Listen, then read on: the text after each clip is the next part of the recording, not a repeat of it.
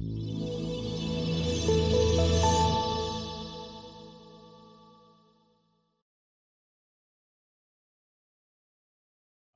Scott Moore. I majored in math at Furman University, then I got an MBA at Georgia Tech, then I got a PhD at Wharton, and then for 20 years I was at the University of Michigan Ross School of Business, faculty, and then head of the undergraduate business program. And then I was dean at Babson College. And for the last 4.5 years, I've been working at Extension Engine, talking to presidents, provosts, deans about going online. And I'm Cynthia Casso. I'm the provost at Moravian College. I've been there about 5 years.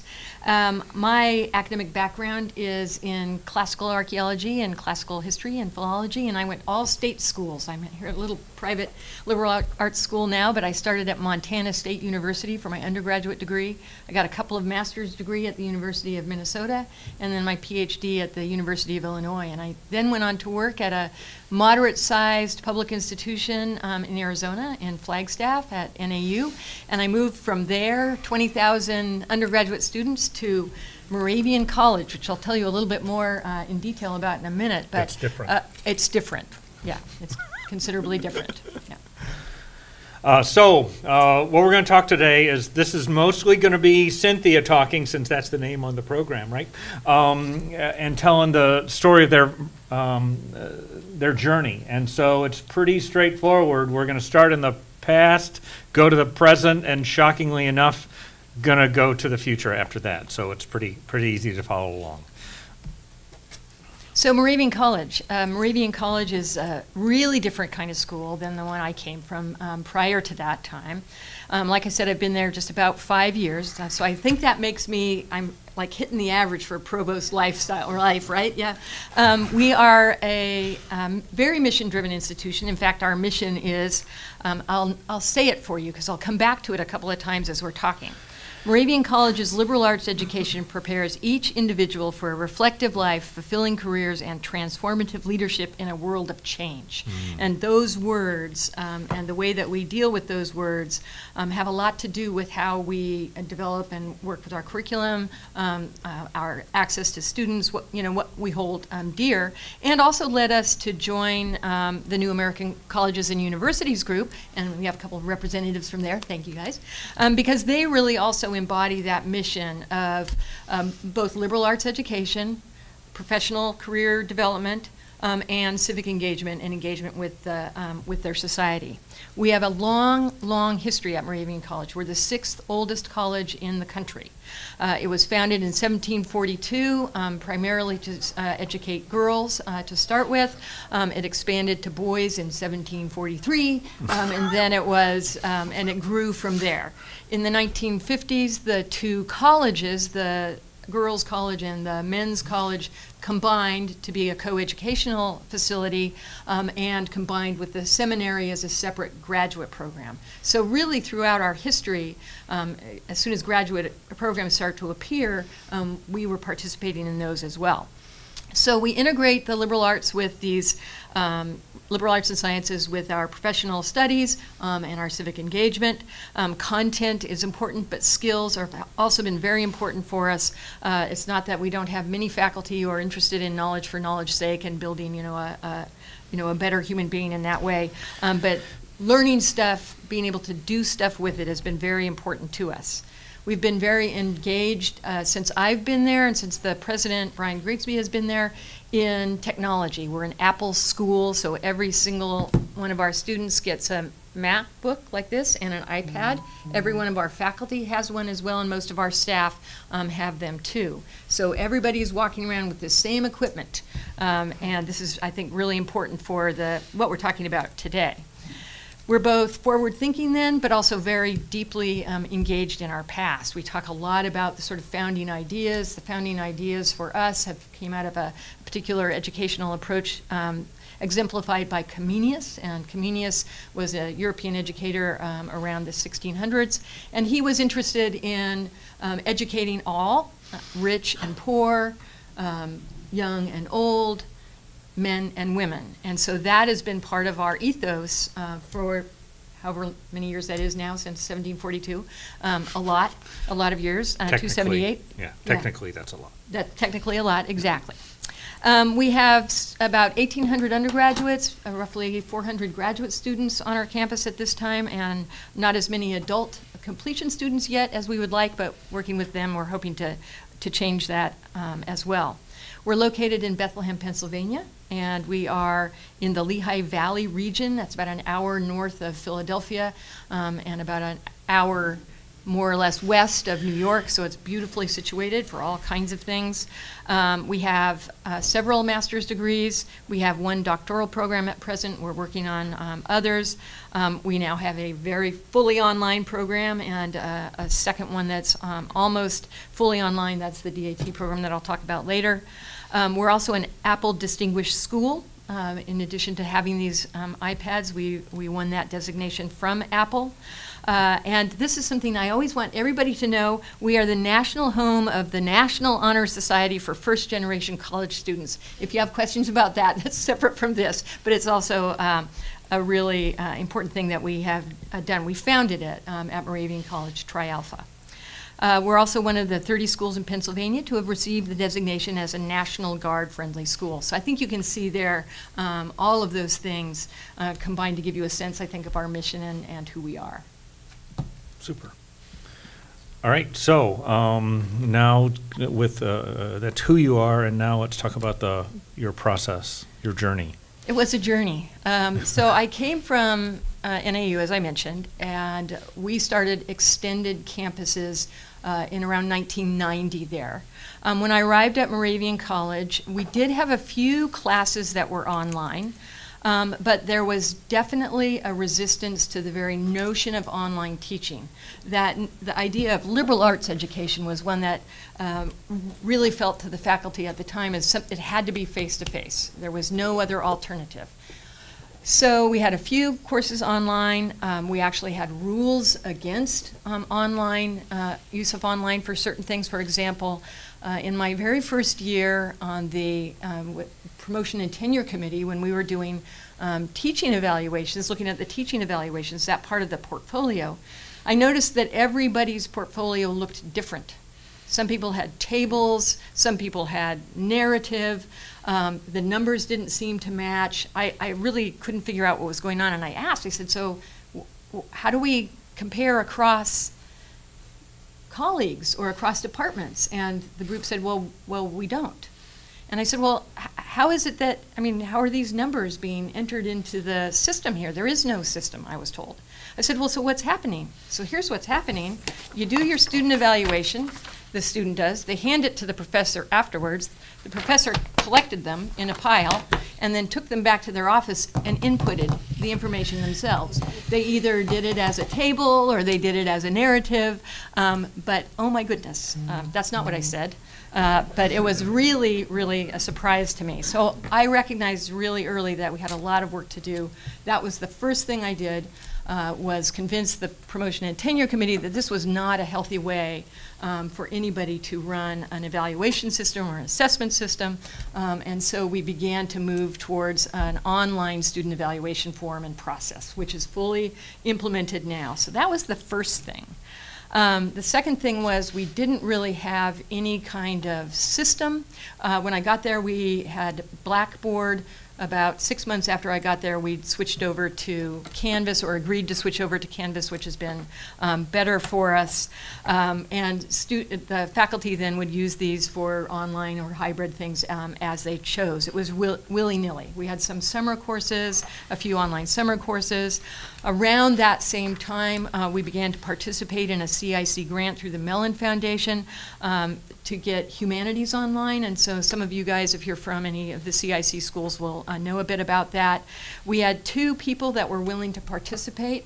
One, the philosopher in the group, Bernie Cantens, was absolutely 100% all in. He wanted to learn how to do the online. He was really going for it. He's also an excellent online teacher now.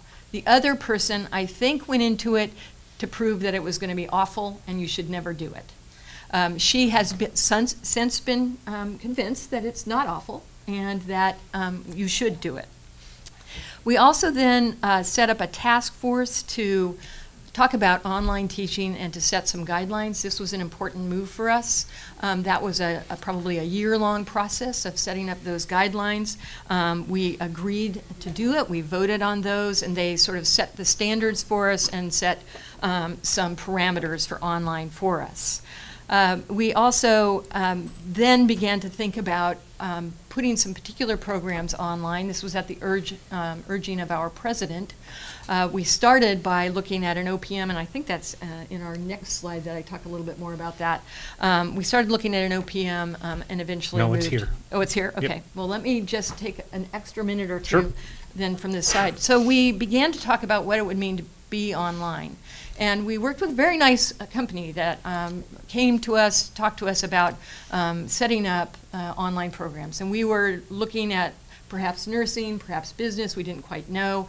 And this was an OPM, and this is a way of helping people build online programs that is more, in many ways, more structured and more contractually difficult for a school like us. So we would have to guarantee them a certain number of programs over the course of 8-10 years.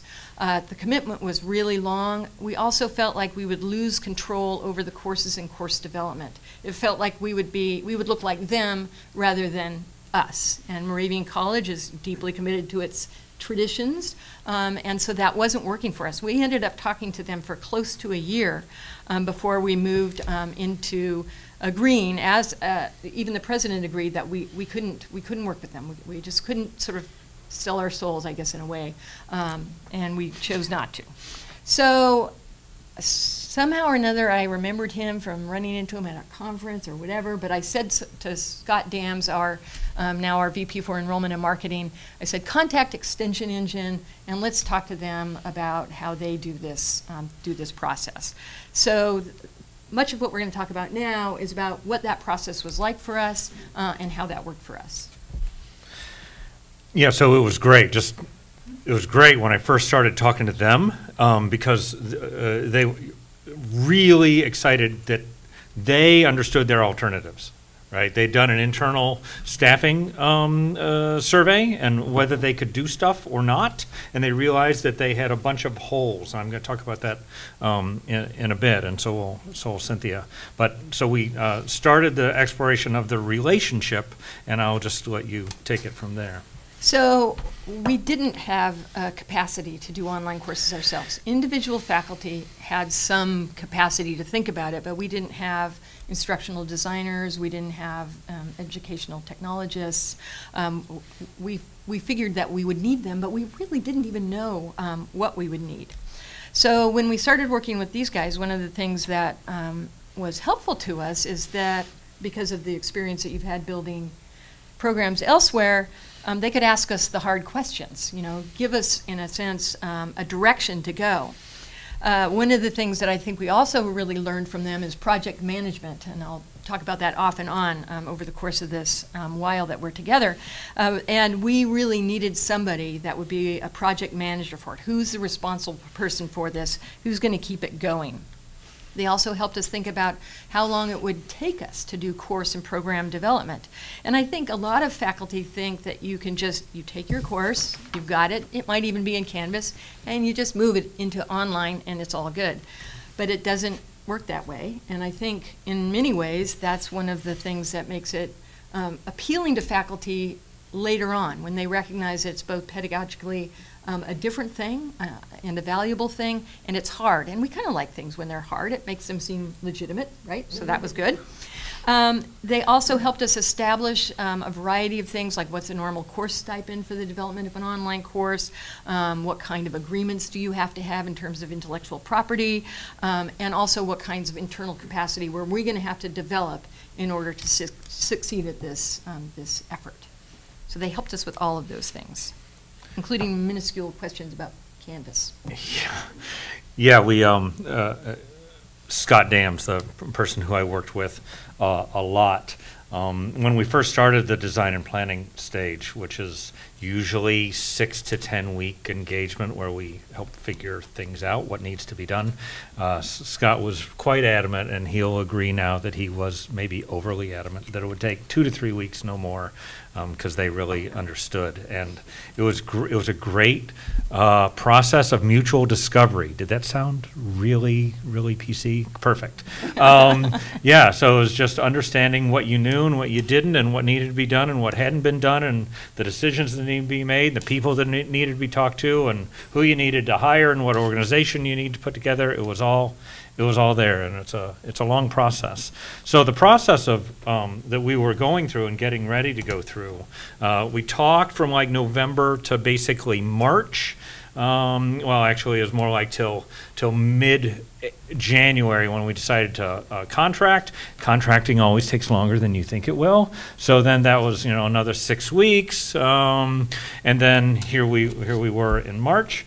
And then there's this process of designing what it is that they wanted, right? It's not what we want. We bring the expertise in online learning, but we don't know who you are. That's part of this process of going through the design processes. What does success look like? How are you going to measure it? What's everyone agreed to? In many cases, that what is everyone agreeing that needs to be done is one of the real values of bringing someone in to talk about these things that are difficult to talk about, and to find out that all these 8 people all had a different vision of what success would look like and what needs to be done. So we get that all written down, and then we come up with this design. And then after we've looked at your organization, what's your go-to-market plan for your marketing? Okay, do you have it handled? Great, fine, let's see it. What's your vision? Or not, okay, so we might want to do that so that you have someone sitting in your virtual seats taking those virtual classes. Learning experience, what's it gonna be like from the student's point of view? Who is Moravian? What is a Moravian course like? What are your learning experiences like? How do they typically get that in your face-to-face classes? Well, we're not going to film a play and call it a movie, right? It's going to be different when you're online, but that doesn't mean the outcomes can't be effective, right, and successful. So what's that going to be like? Technology architecture, what technology do you have for marketing? What technology do you have for your classes? What do you need? Figure it out. And then the user experience. So we do go through this whole design phase. And then there's the building. All right, so we presented the plan, and I'll get to that in a little bit, and then they decide to go on. So just to be clear, we're not an OPM, right? So it's a month-to-month contract. So you pay us to, now this might sound somewhat familiar. You pay us to work, and we work, and you stop paying us, and we stop working. It's pretty straightforward, right? So that's how I work. So then it's you decide to continue because you're happy with us, okay? And we have 2 missions. I'm going to come back to this over and over. The first mission is to get your thing online, whatever it is, right? To help you along that path. There's all this work that has to be done. 2 hardest things in academics: hiring someone and firing someone. Right? So it takes a while to get up to speed, right? So we help you fill in all the pieces, project management, learner experience, creative, video, marketing, strategy, all this stuff, right? Well, eventually you'll be able to do it, and that's mission 2, which is we want to build your capacity so that you can do it, and we can work our way out of a job. Right? So that we can walk away and you'll be able to run the program. That's our goal. Sounds strange. What do we get out of it? We get a friend. And we get someone who will go to us for conferences and tell a story and provide good references. That's what we're looking for. We do not want to run your school. We want you to run your school in your way. And I got lots of nods when I was there. Good. Oh, good. And were you smiling and nodding? Good. Yeah. Yeah, so then we build and then we grow, right? And it can last as long as you need it to do. Build the classes, and we'll talk about that in a little bit, and then build the technology if that's needed. We've designed the go-to-market strategy and execute the marketing if you need us to do that.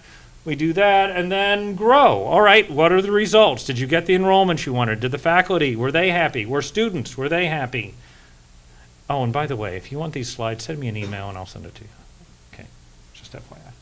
All right, so that's us, and that's what it's like to work with us, all right? And mind the capacity gap. This is what I'm going to come back to. So there's the usual thing you think about when you work with a company that helps you go online. There's, well, do the courses, all right? Do the program. But then there's also all this other stuff that has to be done, which isn't always really obvious. There's some of the stuff you can do and some of the stuff you can't do right now. And we help you think about what that organization feels like, looks like, what jobs should there be now and later, and so you can build it over time. So you can handle all the business stuff so that it can pay for itself. Again, we're not taking a cut of your revenue. You're just paying us to work. Just we send you a bill every month of the number of hours we worked, and there's a number and you have to pay. But then after that, all the revenue is yours. And then capacity building, change management. I remember working with Scott about hiring videographers and hiring learner experience folks. We helped write the job descriptions so that they could go hire stuff. And of course that meant we were getting paid less, but whatever. We want you to be happy. That was always our goal. So that's what working with us, we talk about capacity gap. At the end of the process of the design and planning stage, we presented this in July. There was some time off because of vacation, so it really wasn't 4 months. But it was all about, here's a plan. This is what it's going to take. This is what you said that you wanted. And this is what we'll do, and this is what you are supposed to do. Right? So it was right there on table. And then an estimate, plus or minus 15%. We don't know exactly how much it's going to be because you'll change your mind. Right? And you'll say, we want something else. So. And that happened. So a lot of things happened, actually. So you've got the plan up there. But what we ended up doing is hiring a couple of IDs, instructional designers. We hired an ed tech. We didn't have any of this staff prior to our relationship with these guys. And the plan that they shared with us was so complete and well worked out. And they, I think, did more in that planning stage than they had done in the past. We had worked with you specifically on a variety of details, and the detail and the clarity of these plans were critical in getting board support for the investment in this program. So one of the things that, because of the work, this sort of discovery work that we did with faculty, with staff, with your company, I was able to go to our president and the board with a fully fleshed out, really complete set of proposals, goals, and costs. And we were able to convince them that it was worth a significant investment, and the board approved the significant investment, and we've been working with them since. And I will say also that because of their flexibility, we've come in under budget in all the categories of work that we've done with them. So that's also been really helpful for us and helpful for me in talking about continuing the relationship in other programs, which is what we'll talk about as well. It was really a complete plan, very helpful and really compelling to the faculty as well. So they could really see what we were doing, what the costs were, what the investments were, what that meant in terms of new faculty hires, and there were a couple of those as well, in order to make this program work. Also, this was part of the process of choosing the program. We had two programs that we were considering when they came to us. One was in business, our Master's in Predictive Analytics, and the other was in nursing. The faculty in the Master's in Predictive Analytics were more invested and involved, and so that was the one that we went with first. And then now we're talking nursing. Yep. So at the end of that stage, all right, so then they said yes. They went off for 6 weeks, and deliberated, talking to the board, talking to all the layers of the organization, all the way up and all the way down, to however you want to go, up and down. Everyone needed to be talked with to make sure everyone was in agreement, and then they were, and then it was time to go. Well, it wasn't quite time to go. There were a lot of decisions at the administration level that needed to be made. So basically, I came up with this document with a list of questions, and then Scott and it had to do with all of those things. And then so Scott and I got together every week and worked through another set of those questions to help make sure that once it was time in January to start creating courses, that they would actually be ready to succeed. Not just create the courses, that's something different than succeeding. So then I was working with Scott, and then from your end? I was working with the members of the business program, business and economics program, but also all kinds of the administrative staff. So with our vice provost, the deans, working with the faculty generally, you needed to make sure that they felt like this was a legitimate move within the context of our mission, and I think that in the end they feel it is still to this day. It took some work, and there were some difficult points there at the beginning, but we worked through all of those, I think, successfully. I think we're really happy with the product of the Masters in Predictive Analytics. It looks really great. And I think also that we now have, I'm kind of skipping ahead as a historian. I probably shouldn't go back and forth in time, but I do it anyway. So, I had it all laid out, past, present, future. I know. One of the philosopher that I just talked to you about a few minutes ago, he's going to be leading our online effort. He's going to be leading the online program development for adult and completion degrees, but also for our graduate degrees. Really got invested in it. He's one of the most respected faculty members on our campus. He has been there a long time. He's a genuine faculty intellect, and once we had him on board fully in this way, I think we've really crossed some kind of line here now. It's really we're in a really different place. All right, so then we're going through this process. And we kept asking questions like, okay, so how do you envision your online experience? What do you think that'll be like? And we got lots of blank stares. It wasn't that they didn't want to respond, it's just they didn't know what their choice set was. And so in November,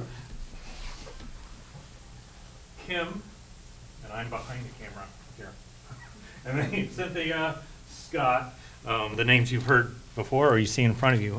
We went down to have an afternoon session, workshop, on talking about the online experience. And so we met in this room, and we were like locked in by him for a long, long time. Yep. But there was food and beverages. And I think somebody brought a lot of candy, which was probably a great idea, and a lot of Post-it notes. And so we sat together and just talked about what it is we envision for this program. And the faculty members, and the two faculty members that you see in this picture are Liz Kleintop standing, and then Katie Desiderio, who's sitting. They were both early faculty members involved in the creation of these courses. Katie is our executive director for graduate studies in business and economics, and oversees the online work in business. So we sat there with Post-it notes and with whiteboards and with pieces of paper, thinking about what this should look like, what is the vision for Moravian online education. We came up with a bunch of lovely little pithy sayings, and we made coasters out of them. But more importantly, thank you. They came up with an idea for the underpinnings of the courses that they would create for the business program. Yeah, it was a great day. That was a real important day to get the faculty to start thinking about that. Yeah. And then we had this on-campus celebration, which was the craziest thing that I'd seen because it hadn't launched. Right? I'd been involved with plenty of celebrations at the launch. Well, this was a good solid 8 months early as far as I was concerned, but from their point of view, it wasn't early. At Moravian College, it's never too early for a party. That's very important. The Moravians liked beer and they liked parties. And so in the ethos of the system, we decided to have one. But really, it was we were at homecoming. Me and Scott Dams were talking at homecoming, and we ran into our board chair, Ken Rampola, and he pulled out this big cigar. He was smoking a cigar, which is another thing. But anyway, so he's got this big cigar, and we're real excited. Scott and I are talking to him about, thank you for being willing to invest in the online programs. We're really excited. We're going to have a celebration. And Ken said, no, you're not. You can't have a celebration until you've launched it or at least met some of the goals.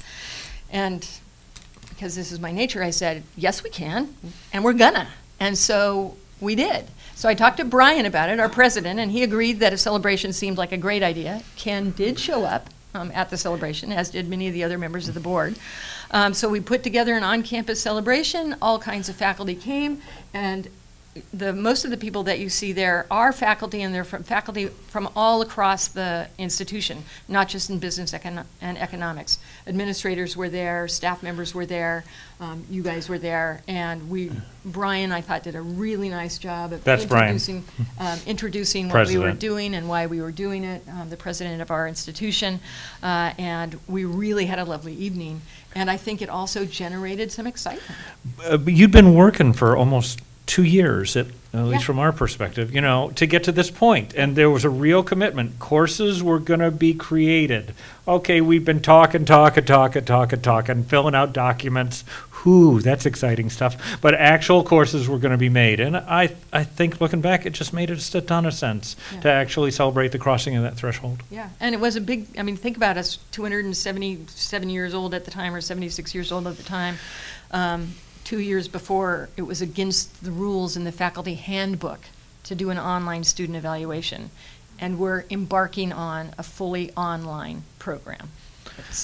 That's a lot of movement in a very little amount of time. Yeah, so we're basically up to the present now. So what we did was, starting January, we started creating courses with the faculty for the Master of Science in Predictive Analytics. That's the MSPA. On the left. So we started working on that, and we essentially worked all of 2019 on courses, but now we're essentially done, and all those courses are being created. And that doesn't mean we're done with all 12 courses or 16 or 27 or whatever it is. We did, I think, 4 or 6 courses, something like that. And now it's been handed over. They've hired learning experience, project management, and they have vendors in the area that they do for their video. And we are checking in, doing some reviews of the courses to make sure things aren't, not that they would go off the rails, but just to make sure that they aren't.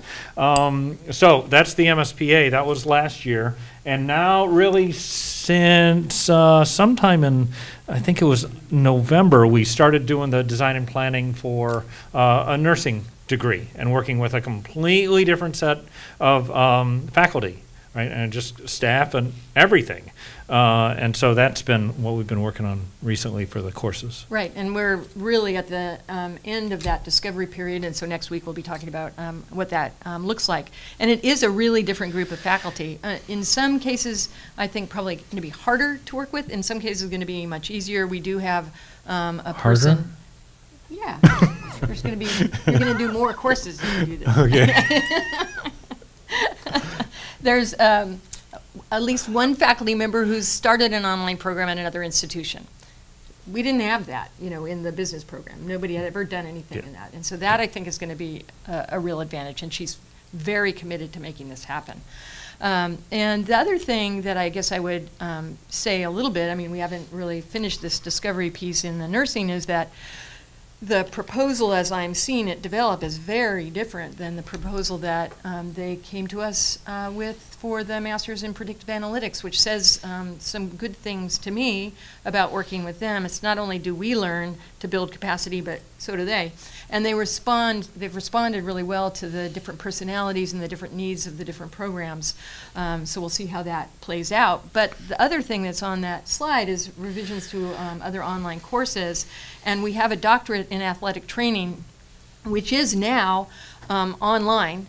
But the courses are being revised, looking at the courses from the Masters in Predictive Analytics. So one of our instructional designers, David, has been worked so closely with them on the predictive analytics that he's gone back and is working with all of the faculty in the Doctorate of Athletic Training program to redesign their courses to bring them up to the same standards that we have for the Masters in Predictive Analytics. They're looking really good, too. I just recently looked at them. Sweet. So very happy about that. Sweet. Good. Another stream is related to marketing. So this really very much had to do with capacity on their end. So they had very similar to pretty much every school I've ever talked to, where you have a marketing department that's really good at go team school stuff, but in terms of putting virtual butts and virtual seats for specific programs, less good thinking about how to do that. And not just less good, but just they're busy.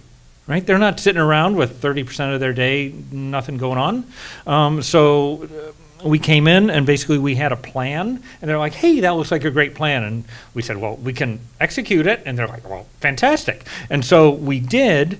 But then after that, then we got to be involved in doing the marketing for all their graduate programs.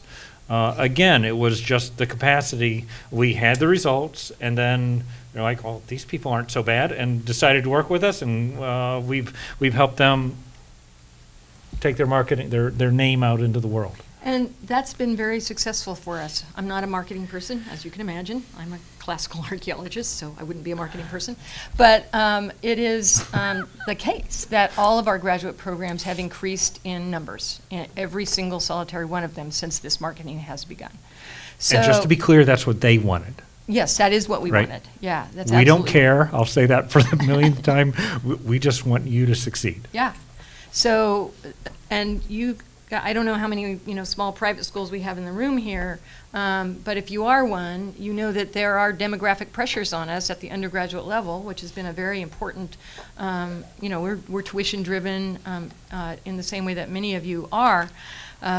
And while that demographic is difficult, either not growing, staying stable, or decreasing, the importance of our graduate programs and our adult programs are financially significant for us. And so far, this has worked in the ways that we had hoped it would to give some stability to our budget. And then the third stream is related to organizational and leadership, and I'll take you let you take the rest. That's Jerry, who's also here in this Raise audience. your hand. So all of the stuff that we were talking about, all of these changes, and I think if you take away nothing else, you'll take away that Moravian College has undergone some pretty dramatic changes over the course of just a few years, which is not a natural state of happiness for faculty, nor staff for that matter. The changes were significant. So there was a lot of stress. We also had some troubles in one unit with the management of one particular unit that was very closely aligned with all the other stuff that we were doing. There were all these organizational changes, and as we developed these other capacities, we needed people to manage those things, and so we were giving people titles like, director or executive director or this or that, and so it felt like we were getting more administrators, and it was just very stressful. So I was at another meeting, it was an EDUCAUSE meeting, when the person that I just mentioned resigned, long distance on the phone. I got the phone call. I'm standing there at their booth, and I get this phone call, and I went, oh my God, this person just resigned.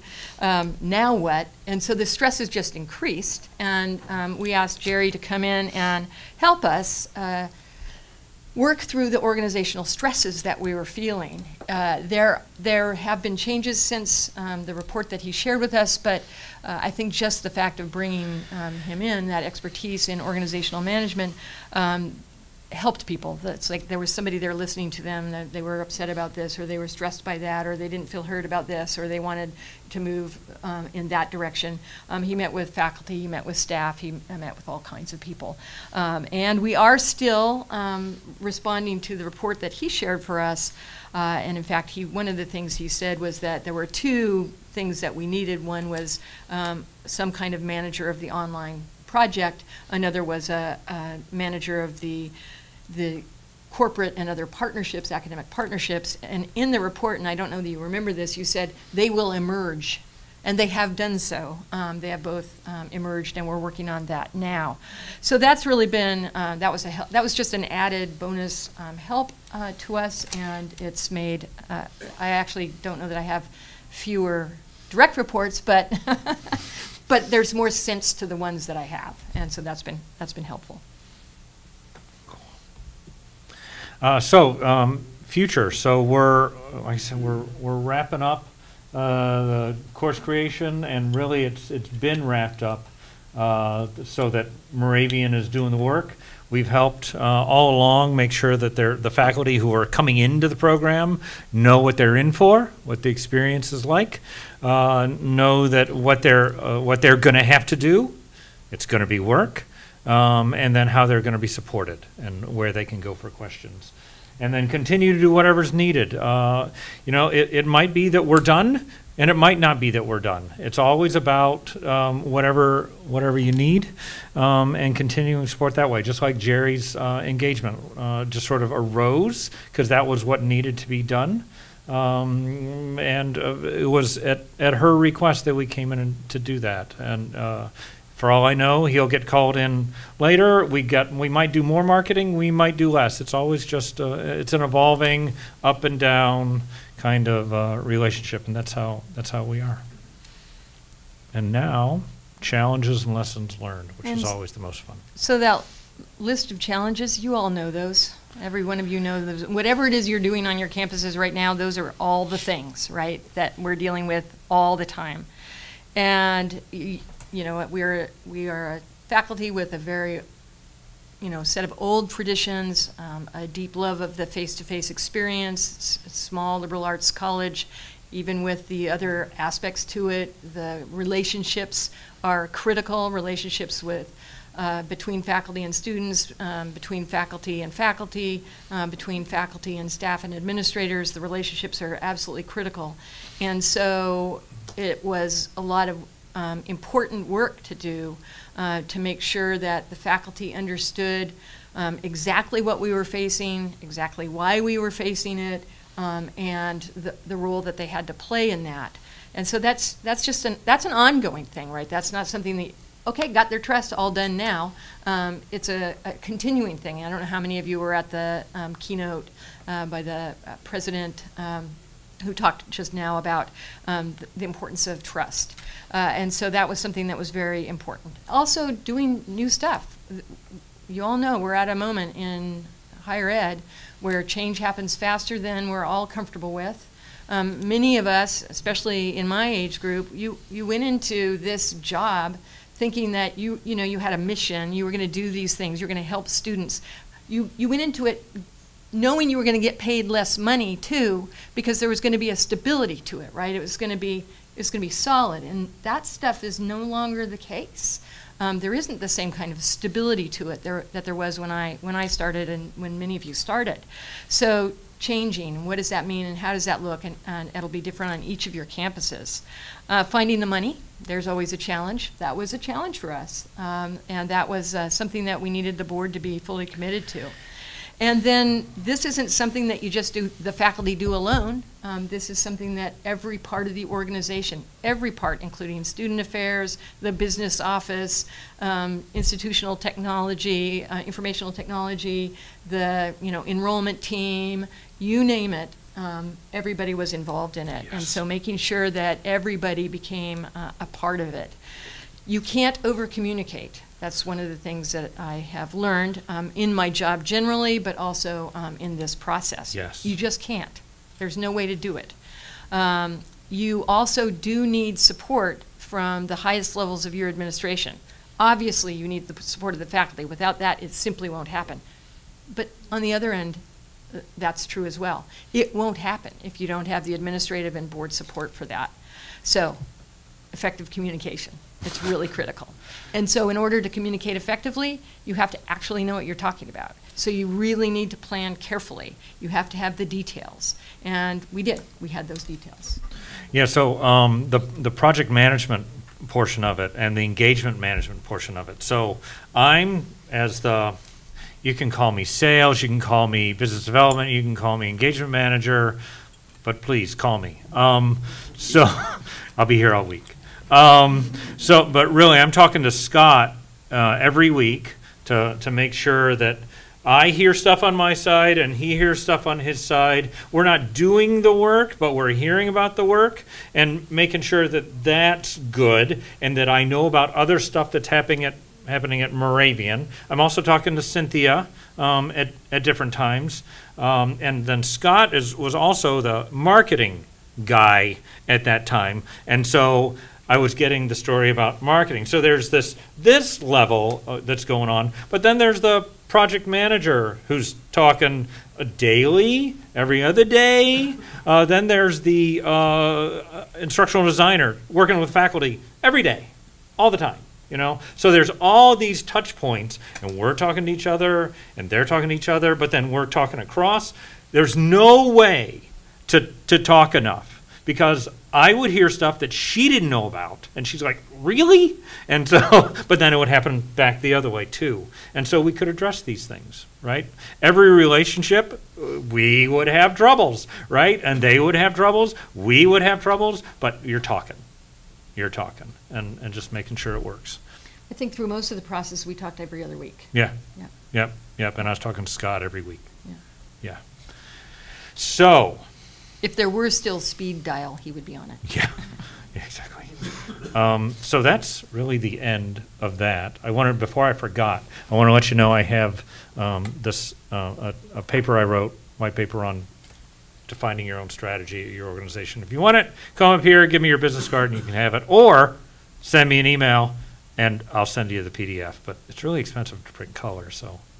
So take one. Yeah. Take one, yeah. So. But questions? Yeah, questions. Yeah. Great story. Congratulations on your success. Thanks.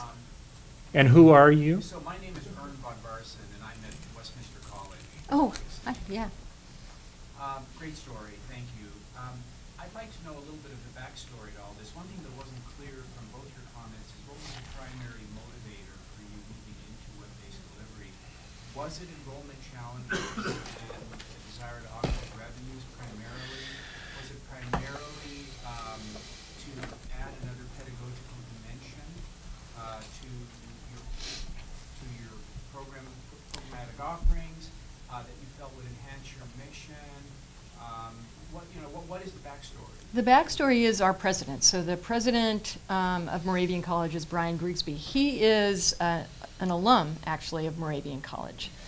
But one of the things he also is somebody who's very, very engaged in the context of higher ed. So very well versed in the challenges that we're facing. He wanted us to go online, and he wanted us to go into new graduate programs because he felt like that was going to be what we needed to do in order to be sustainable for the long term in the future. So this was his idea, which, as you all know, is playing out in real time for us. He also has, just like the institution had, an access mission. And if you think about adult learners, going to Moravian College at 8 a.m. for a class is not going to be the way that they're going to succeed. They need online, and we didn't have that to offer them.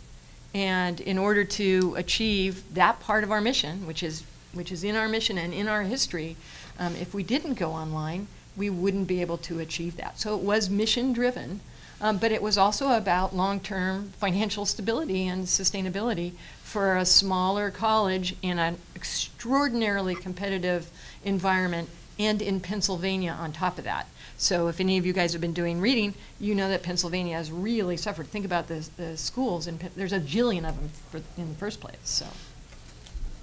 So yeah. So did you add capacity with this online or shift? Because I'm wondering how you dealt with the staffing, if you had to hire a bunch of We hired 2 IDs, instructional designers. We also hired an educational technologist, so we hired 3 staff people. We also hired, we're actually in the process of hiring a new member of the faculty for the Masters in Predictive Analytics. So we are also adding faculty, not as many as we added staff, but we are adding faculty too. So Kathleen Ingram from Evergreen State Hi. College. Louder. Oh, Louder, just No. louder. Just Yeah, louder, yeah. okay. So, yeah, my question also was about sort of faculty retooling. So if you didn't do a lot of hiring, you must have done a lot of faculty development. And when you were doing that, did you give people course releases? Was it done in the summer on paid time? What? Cash. We gave them money. Yeah, so we gave them money. So that was because, you know, we have a limited supply of time. We have a limited supply of money, but And- they're compelled by that, as we all are, right? And we would ask that they not have, you know, if they're teaching a 6-course load, don't have it be their 4 semester, right? You know, when they're teaching for, right? They don't So- have a 4 semester, Well, but I yes, just- yeah. Whatever it is, know that it's, you know, that they have to sleep and all these things, and whether you give them money or not, they still need space to think, because this is hard. They're having to recreate, think about pedagogies that they hadn't thought about before, in many cases. Yeah. Yes? I think this is at Moravian, but there's a person at my job, I work at Stockton, I'm the associate provost, and he works in our office, and he's taking a conductor program. Is that at Moravian? An online conductor program? Sort of online, but it also has, like, it's kind of an alternative delivery model. I Some don't of it's think so. online and some of it is on campus. I don't think so. I don't think it is Moravian. Although we do have directing conductor adjuncts that might be working in a variety of programs. Okay. Yep. Okay. So that's that one, and I was wondering if actually you had worked on developing, but I guess maybe not. But it's really it's really interesting because that program has it's probably one of the only conducting directing programs that's online, Mhm. and so it's attracted quite a number of people, and I guess it went over its cap this year. It's at least this is what he told me. Uh-huh. And so it has like 40 students, which is sort of a lot for that kind of Yeah, program. absolutely. It's one of the few that's online, and that's why he took it. He was a music major when he went to college Mhm. and wanted a music master's, and so this is the one that he chose. But the online was an appeal Mhm. because he's a working adult. Plus, just the other delivery format. So when they have to come to campus for a week, I guess, so that could be a vacation. So anyway, it was a really smart program. Great. So I was I'm gonna look into it now. Yeah. And also you as well, if you would work on it, but I think that's another way to go. Yep. Instead of going fully online, is to have. And Oh, we- yeah, Oh, yeah, blended. blended. Absolutely. Yeah, and Absolutely. we've talked a lot about that, about programs that are not quite ready to go fully online, doing some sort of blended approach. Yeah, the nursing Absolutely. will probably end up being that way at some level. Yeah. Yeah. Yeah, it gives the folks an opportunity, I guess this is one of the things that my colleague is interested in, to meet the other students in the class. Sure. After Yep. having the online discussion experience with the students and looking at their projects and things like that, we'll actually be able to meet face to face for that week, and, you know, have this intensive. I actually did an online postgraduate certificate in enrollment leadership. And I did it through USC in California, and I wasn't there. And it's fully online, but we went out there 3 times, once in the fall, once over the break, the winter break, and then once in the spring. So we got to meet one another, and that was really, it was helpful. It wasn't blended, but it was a wonderful opportunity to see the faces in real life. Yeah. Yeah. I would encourage all of you to think about, when you're thinking about going online or doing online or putting a program online, whatever you want to, however you want to phrase it, to think about not just the courses, but the sort of adjunct courses, right? Adjunct to the actual academic experience, connections to alumni, connections to career services, connections to the local community, connections to each other, connections to mentors. So whatever it is, don't just think about the course, the in-course experience. Think about the whole experience. If I can just add to that, I would say we're well past the point now in the market where just being a substitute for the face-to-face experience has a chance of being competitively successful. So it's got to be true to your mission as an institution, but also respond to the market. So we always think across our teams, we think in terms of what's that experience and what's true to you, and that's how you can differentiate, and that's where you're authentic in the market. Those programs tend to do better, but also then someone mentioned that pedagogical dimension. It tends to then enrich what's happening, and it tends to then have this trickle-down effect, which is so important and really going to continue to make dividends. Yep. Any other question? Yeah, I'm wondering if you solicited input from learners in the process, how you did that, and how what you found out informed the process and informed your relationship? We did talk to graduate students, and we had some beta testers in those early classes that did help us. Yes. Yeah. Yeah, got to do that. Yeah. The better, the bigger, better, more accurate those people are, the better the whole program will be. Yeah. Any other questions? Can you say a bit more about the statistics? What kind of student population, how you grew as a result of doing this? Well, so we have, I'll tell you what our graduate programs are. So we have, and these started when I got there, AT, OT, speech pathology. We built those. We're about to start PT. We'll start enrolling those in the summer. We have also several master's programs in business and economics. Those already existed. We have master's programs and completion programs in nursing. Those already existed. And we have master's programs in education, and those already existed. Now, They're all like 20 to 40? Yeah. Something like that? Yeah. Additional students. Additional class for We have additional actual butts in seats and virtual butts in seats. So there are, in some programs more than others. The adult completion programs where, we maybe have a dozen more than we had before. So that's not yet numbers that are really we're enthusiastic about. But when we set up, for example, the athletic training, occupational therapy, and speech pathology, we did our business plans. There's a level to or a limit to the cohorts in those programs that are established by the accrediting agencies. So that's not something that we can trifle with. And for example, in CAPD for physical therapy, they won't even let you admit more than 5 more than their cap. So our original plans, or our targets, were lower than the cohort caps, but we've met the cohort caps in all of those programs. So that's been significant for us. Okay, we have to be done now. Okay? Have to let you go. I can answer a question. Yeah, we'll talk to you. I'll talk to you. Okay, great. Thank you very much for Thanks. coming. I appreciate it. Yeah.